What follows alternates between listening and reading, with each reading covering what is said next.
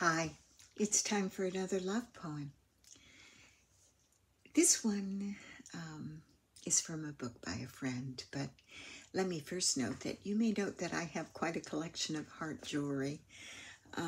It's my way of reminding myself and others that love is the answer to so many problems in this world. This particular heart came from my friend Emily Jones, who was my mentor in Now. She gave it to me at a time when the feminist movement was changing from the long battle for the Equal Rights Amendment, which she and others had spearheaded, and into the battle for reproductive rights in particular and domestic violence. At that time, Emily had had some personal problems that caused her to step back from leadership.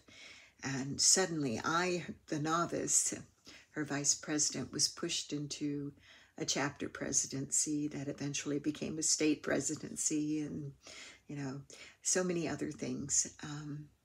But with this heart came a little note that said, "This is how I want to tell you that my heart is always with you, even when my body isn't." And it was such a wonderful thing. Now that she's passed, I'm so happy to have it and to be able to wear it. I hope you have pieces of jewelry that have lovely memories like that. Today's poem comes from a book written by a friend of mine, Ellen LaFletch. It's called Walking into Lightning. It's a series of poems that she wrote in the wake of the death of her husband. And so many of you I know have lost loved ones or fear losing loved ones. Every poem in this collection is incandescent. I strongly recommend it to you. There are so many I would like to read. And I hope this won't be hard for Ellen if she happens upon this post. But I couldn't not read you one poem at least from this book.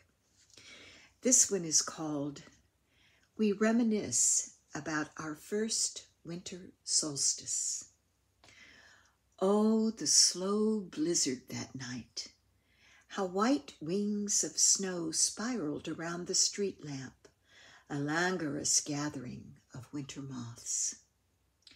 We walked in circles through the blizzard.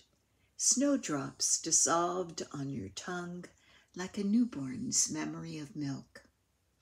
I was the angel maker, dropping into snow, staring at the sky where the solstice moon should have been glowing. My limbs carved fragile wings in the drifts. Remember the slow fire you stoked for us, how you knelt in front of the fireplace and stroked the log into a star rush of sparks.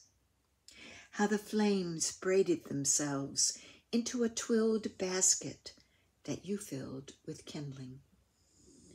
Remember our unhurried love, how you gave pleasure to my wrist, my elbows, my rib cage. On the longest night of the year, I had time to love your face, to tender your brow with my fingers. Your eyelash was a slash of moon on my thumb. Isn't that lovely? There are so many more I could read you from this book. I strongly recommend it to you. Walking into Lightning by Ellen LaFletch. So many of us have such memories. I hope that if you've lost a loved one, you have something to hold on to. A poem, a piece of art, photographs, a piece of jewelry, something that you can hold and bring them back. Much love to all of you out there, and especially to Ellen. and her family.